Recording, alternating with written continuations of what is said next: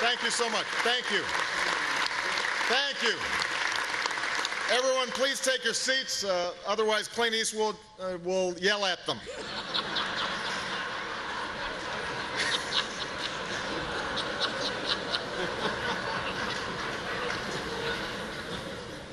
Thank you to Al and Nan, to Your Eminence, Governor, Ms. Romney, Governor Cuomo, Mayor Bloomberg, Senator Schumer, all the distinguished guests who are here. In less than 3 weeks, voters in states like Ohio, Virginia, and Florida will decide this incredibly important election, which begs the question, what are we doing here?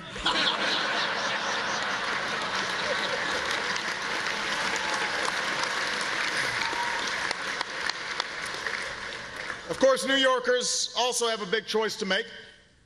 You have to decide which one of us you want holding up traffic for the next 4 years. Tonight, I am here with a man whose father was a popular governor and who knows what it's like to run a major northeastern state and who could very well be president someday, and I'm hoping it is Andrew Cuomo.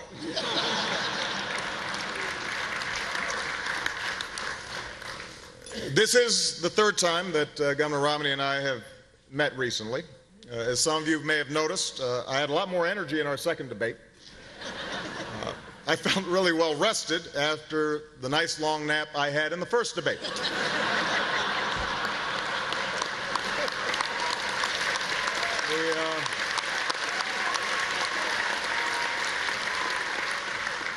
Although it turns out millions of Americans focused in on the second debate who didn't focus in on the first debate, and I happen to be one of them. I particularly want to apologize to Chris Matthews. 4 years ago, I gave him a thrill up his leg. This time around, I gave him a stroke.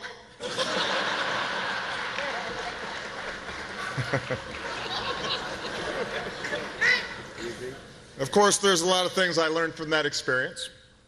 For example, I learned that there are worse things that can happen to you on your anniversary than forgetting to buy a gift. So, take note, gentlemen. Now, win or lose, this is my last political campaign, so I'm trying to drink it all in. Unfortunately, Mayor Bloomberg will only let me have 16 ounces of it.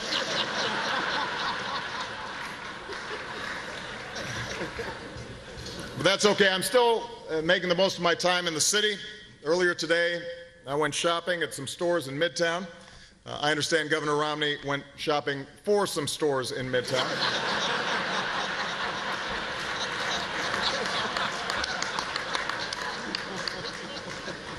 And it brought back some great memories because some of you know I went to school here in New York.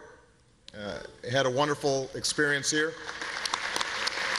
Used to love walking through Central Park, loved to go to old Yankee Stadium, the house that Ruth built, although he really did not build that. I hope everybody's aware of that.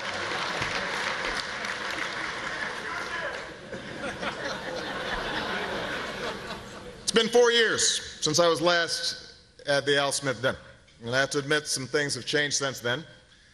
I've heard some people say, Barack, you're not as young as you used to be. Where's that golden smile? Where's that pep in your step? And I say, settle down, Joe. I'm trying to run a cabinet meeting here.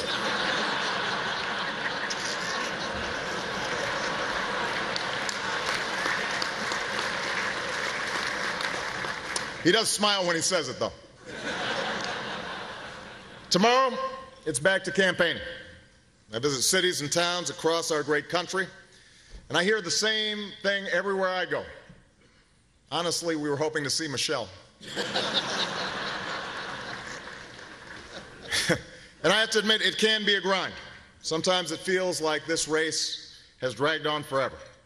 But Paul Ryan assured me that we've only been running for 2 hours and 50-something minutes.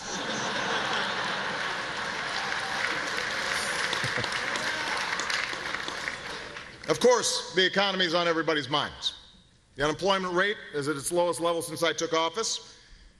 I don't have a joke here. I just thought it would be useful to remind everybody that the unemployment rate is at the lowest it's been since I took office. And we're getting to that time when folks are making up their minds.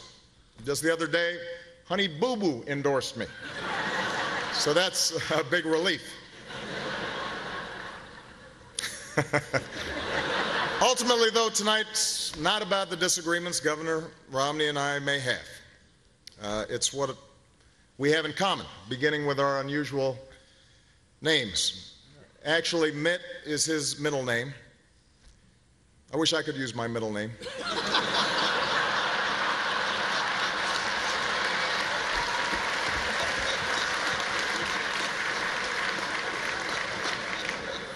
And even though we're enjoying ourselves tonight, we're both thinking ahead of our final debate on Monday.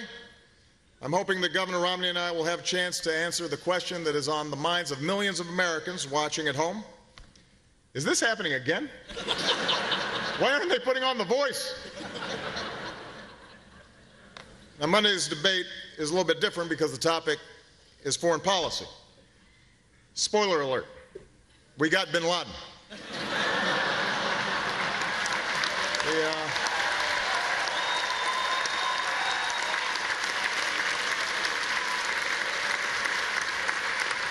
Of course, world affairs are a challenge for every candidate. After, some of you guys remember, after my foreign trip in 2008, I was attacked as a celebrity because I was so popular with our allies overseas. And I have to say I'm impressed with how well Governor Romney has avoided that problem.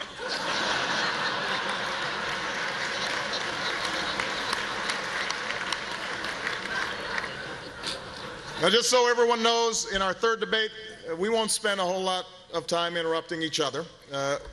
We will also interrupt the moderator just to mix things up.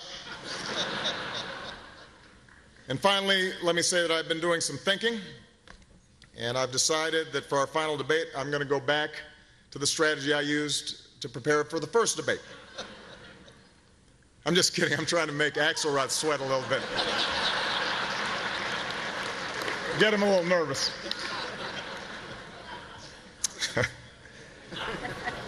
In all seriousness, I couldn't be more honored to be here this evening. I'm honored to be with leaders of both the private and public sectors, and particularly the extraordinary work that is done by the Catholic Church. You know, it's written in Scripture.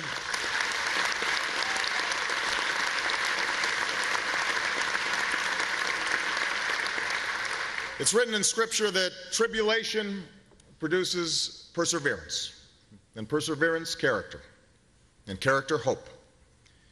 This country's fought through some very tough years together, and while we still have a lot of work ahead, we've come as far as we have, mainly because of the perseverance and character of ordinary Americans. And it says something about who we are as a people that in the middle of a contentious election season, opposing candidates can share the same stage.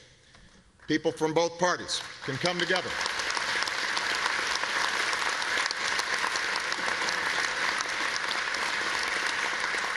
Come together to support a worthy cause. And I particularly want to thank Governor Romney for joining me because I admire him very much as a family man and a loving father.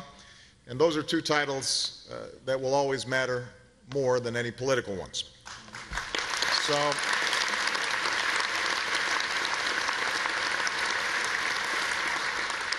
we may have different political perspectives, but I think, in fact, I'm certain that we share the hope that the next 4 years will reflect the same decency and the same willingness to come together for a higher purpose that are on display this evening.